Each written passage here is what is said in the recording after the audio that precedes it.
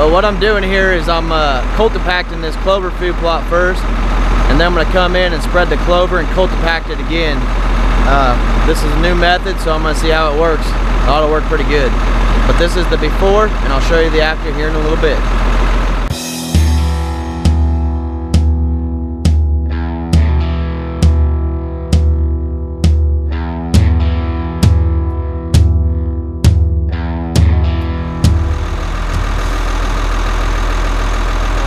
It looks pretty impressive. I got one little wet spot, but I'll come back and get it.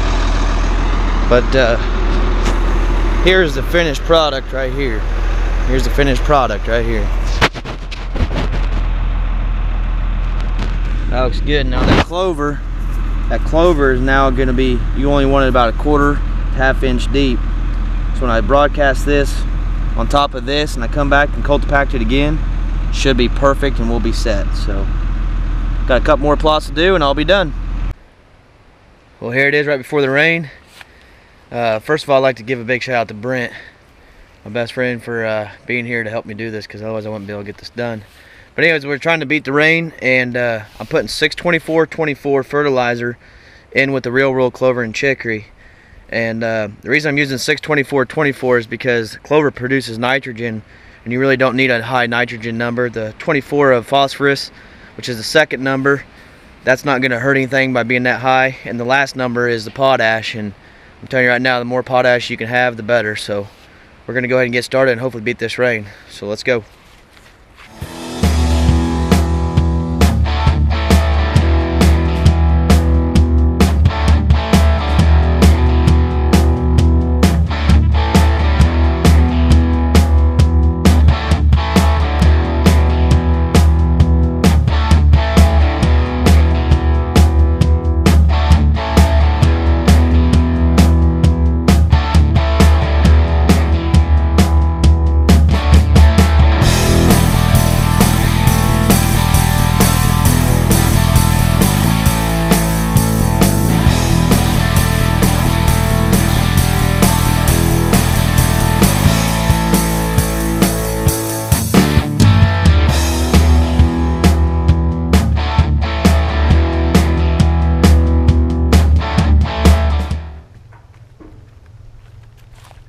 And that's a wrap.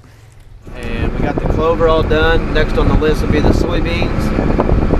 But for now, we're just praying for some rain. Hopefully Mother Nature is kind to us. So, next, soybeans.